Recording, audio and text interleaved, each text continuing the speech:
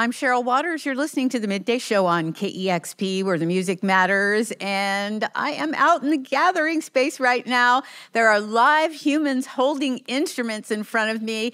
It's one of my favorite bands. I know it's many of yours' favorite too. They're in Seattle right now, playing live on KEXP. Welcome, Waxahatchee.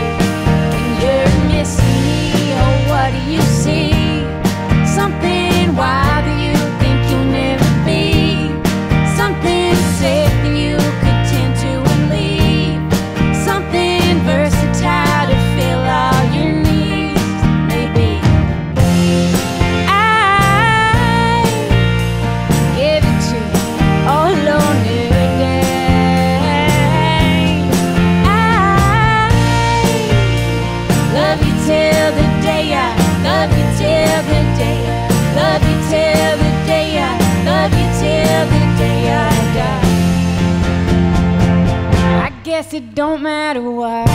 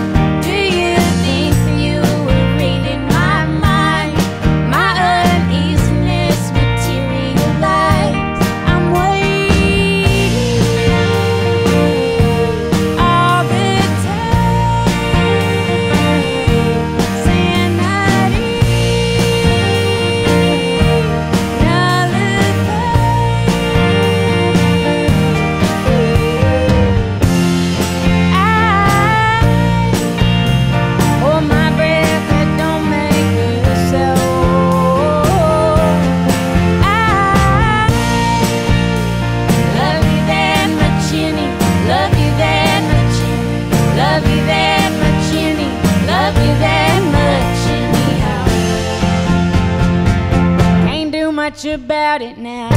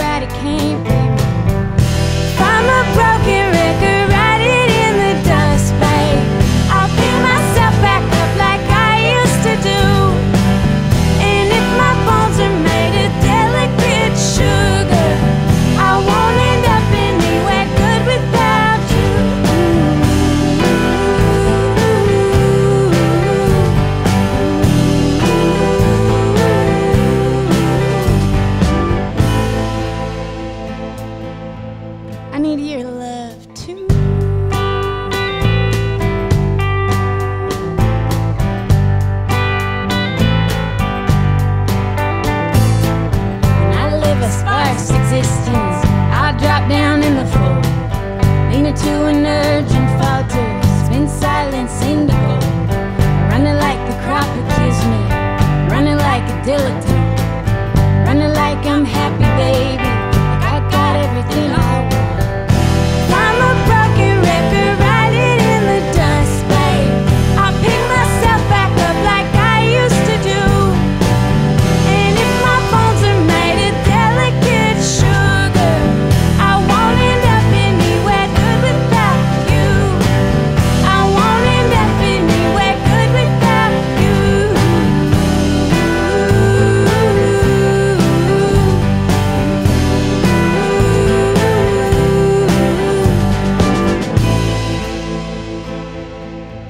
I need your love too.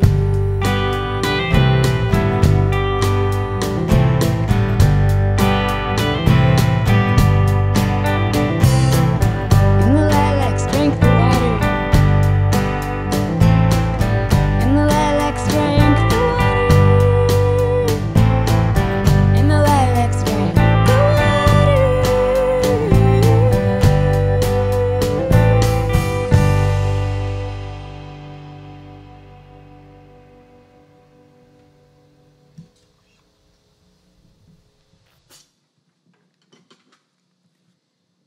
You're listening to Waxahatchee live on KEXP.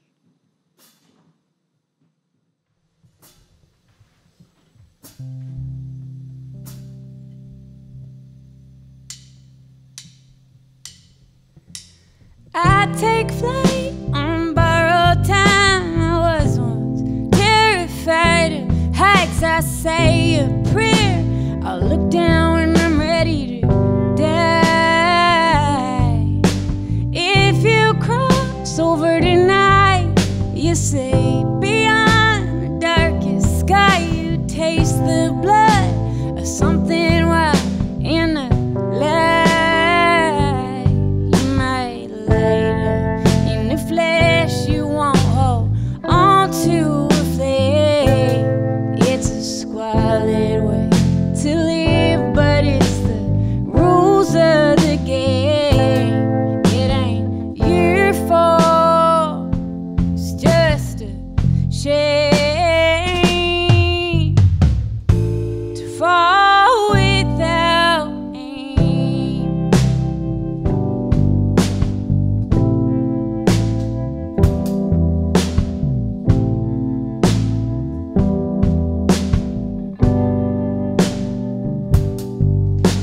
I walk down East 7th Street, a whistle, wild depravity, iconoclastic, black and white, dusty and sweet. I tell this story every time, real love don't follow a straight line. It breaks your neck, it builds you a delicate shrine.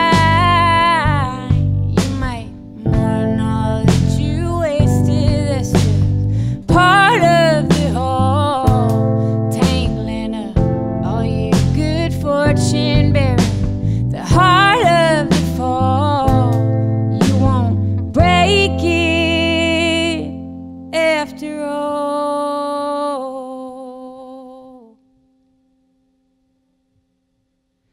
Look at us, man in bright in a grinding sound, faithful to a life underground.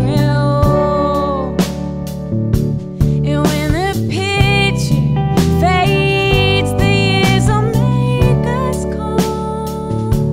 I'll sing a song at your funeral. La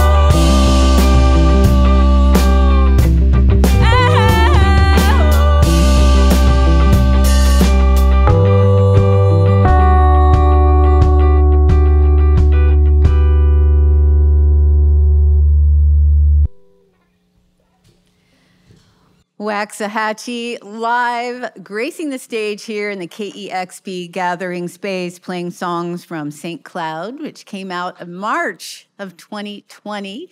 And Katie Crutchfield of Waxahatchee is sitting right across from me now. Katie, that was so gorgeous. Thank you so much. Is it like riding a bike, playing shows, doing radio sessions again? Yeah, it's like riding a bike after you haven't ridden a bike in like 50 years. That's about what it feels like. Like you kind of know what you're doing, but Well, you've been talking about this new record for a very long time. In fact, I can hardly call it a new record anymore. It's already a classic. It was on so many people's favorite records of 2020 list, and you've certainly been thinking about it and talking about it for a super long time. You have to be elated to be out on tour, finally playing it for a live audience. Yeah, it feels really cool. It feels really, really great, I think at this point we're all so used to like COVID safety protocols that doesn't feel weird. And touring is like, obviously so natural to all of us that it just feels pretty much nothing but fun and great. That's great. You sort of officially kicked off the St. Cloud tour just at the end of last month. And you started in Kansas City, which is your new home. And in mid-October, you're going to end in Philadelphia, which has also been home to you. So that's kind of a sweet little journey. But you also were doing some shows here and there, making me totally envious, playing Newport and Mass Mocha. And I am wondering how the crowds have been. I mean, people are so psyched. They were hungry for live music. In a way, people talk about what music means to them all the time. But I think that we really never felt it like we have now.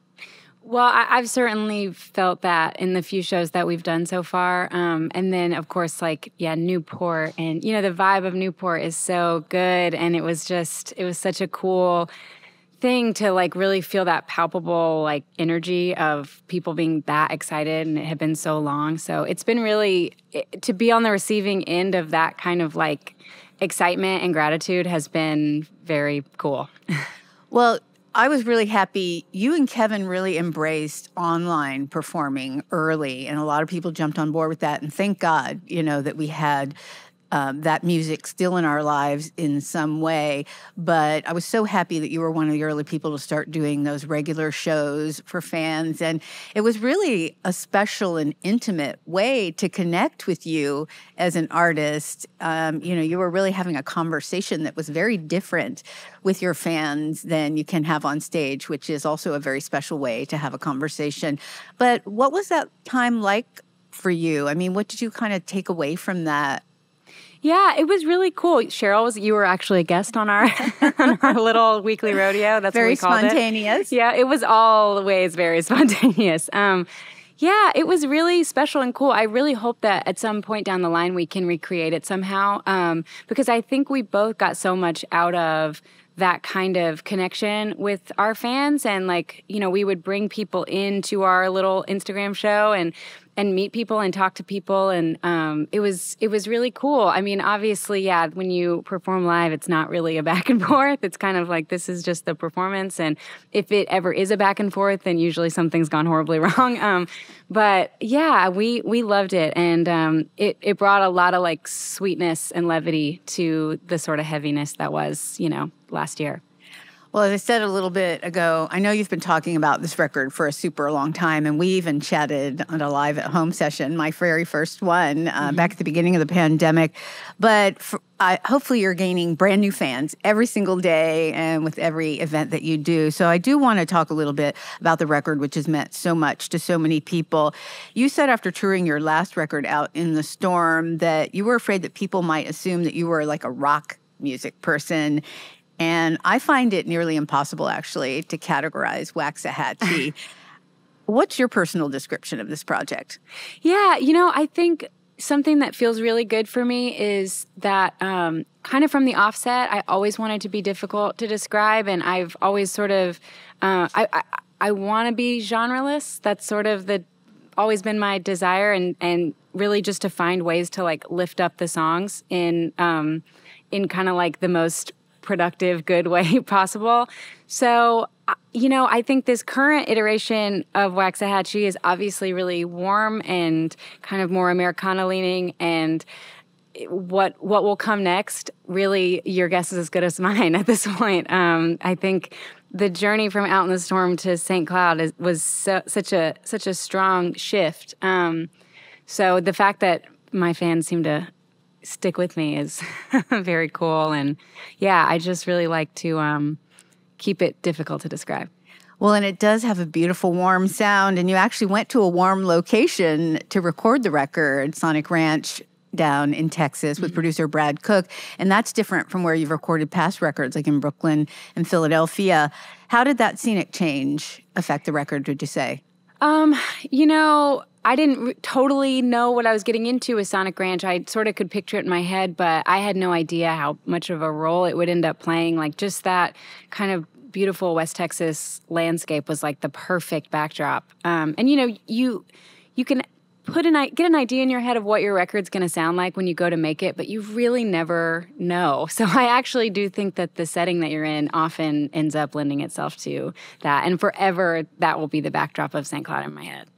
Well, speaking of the setting, I mean, shortly before the pandemic, you settled in Kansas City. And if you had been living your pre-pandemic life, you probably would have just settled down there for a short period of time and then would have been off again. But you ended up spending a huge chunk of time there, more than you've probably spent anywhere in a long time. Do you think that will color your sounds for songs that you're writing now or in the future?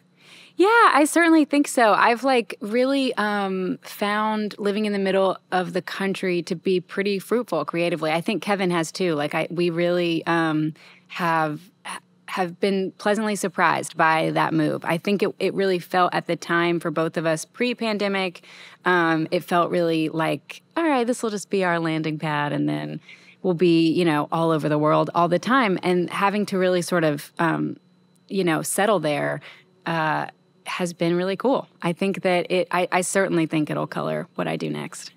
Well, you also brought in some new faces to work on St. Cloud with you, members of the band, or Bonnie Doon, who you've brought with you here today. And what about your artistry draws you to them? Because I know you have a love affair with this band and these musicians. I famously do, yes. It's really cool. I brought them in to do a tour with me in 2018 to open, and, kind of last minute asked them to just play as my backing band, because otherwise I would have been performing solo. We played a show in Seattle on that tour. And hearing their interpretations of my old songs just really, woke something up inside of me. I had been writing some songs that would become St. Cloud songs, but was, had a lot of frustrating creative energy, but wasn't sure where to put that. And that really was step one of what became St. Cloud. So I had to bring them with me into the studio and ask them to be in my band forever. Well, you sound amazing. It sounds like you've been playing together forever, like family. Yeah. I'm just pinching myself that you're here today. I'm so giddy. And some of your influence on this album are quite clear. I know, speaking of love affairs with musicians, Lucinda Williams and Gillian Welch. But I also know you spent time listening to SZA, Tierra Whack, and Fiona Apple. Can you trace any of the sounds on the record directly to them? Well, I think specifically with SZA and Fiona, a big, not a departure, but a big shift I wanted to make was I wanted the record to be more vocally challenging. I knew I could do it and had never quite shown off that part of my, voice. And I think listening to those two women, their albums and how they sing and how they sort of write more unpredictable vocal melodies, that was something I really wanted to take into this record. So that I feel like now that I'm on tour and I'm singing these songs every night, I may be what have I done to myself? But it's been a cool journey, just really, flexing with my voice. It keeps it fun and interesting for you. It really does. And it's super fun and interesting for us. Well, you honor some important relationships throughout this record. Some of your closest friends on the song Witches, and your partner Kevin Morby on Can't Do Much, and The Eye. What was it like experiencing sharing these songs with those people? It was great. I mean, it was really, really sweet. You know, I feel like I'm not sure I've ever quite had the experience of writing a song about a person and have had it been positive and like a happy thing. It's usually like, if you made it into my songs, then, you know, we're not on speaking terms. So now I feel like it was really sweet and made me really happy to share. And I think, yeah, like warmed the hearts of those who were the subjects.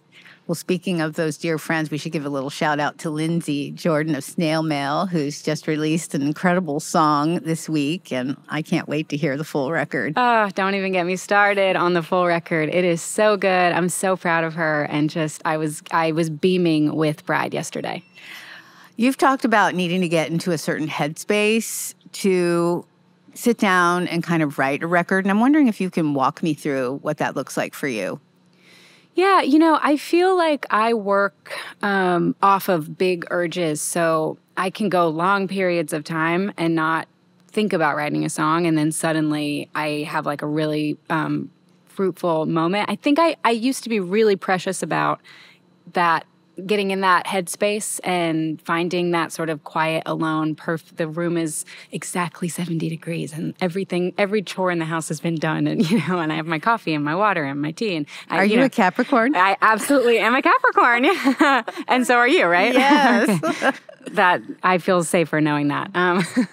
I feel like I've tried to let that go a little bit, and just let myself off the hook when I feel intuitively like it's not time to work, and when it is time, just relax and let it happen, you know? So I've been trying to be more laid back. It doesn't always work out, but.